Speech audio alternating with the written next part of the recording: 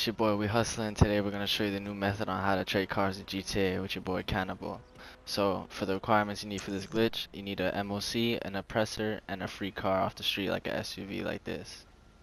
And a donor car. So for the first step, you wanna get your oppressor and you wanna head on into your MOC.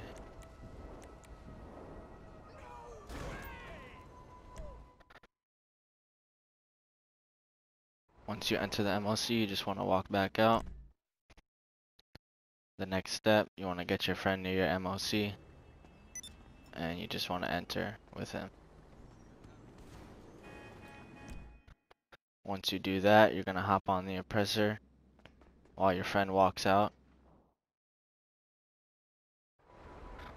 Once you do that, you want to get off the oppressor, go grab that street car, that SUV, and you want to back it up into your MOC.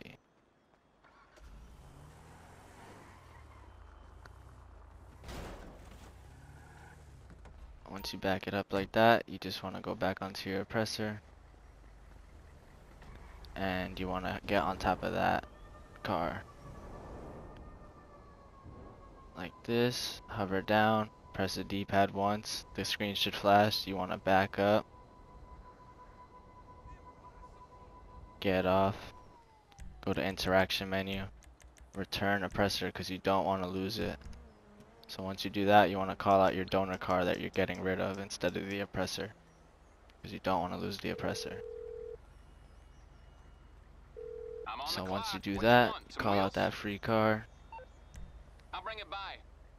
Once you call out that free car, you wait till it spawns in.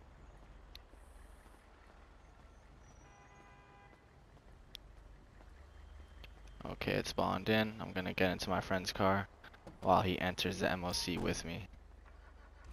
Once he does that, I enter my MOC. He's gonna send me an invite to his MOC.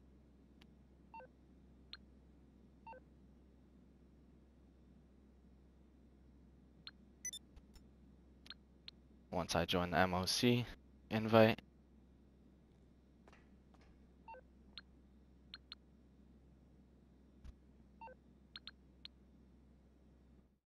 there you go. I join the MOC. Boom. And there you go. And if you want to keep doing this, rinse and repeat, you just want to go find your oppressor in that garage where you got that donor car out of, and your oppressor should be there.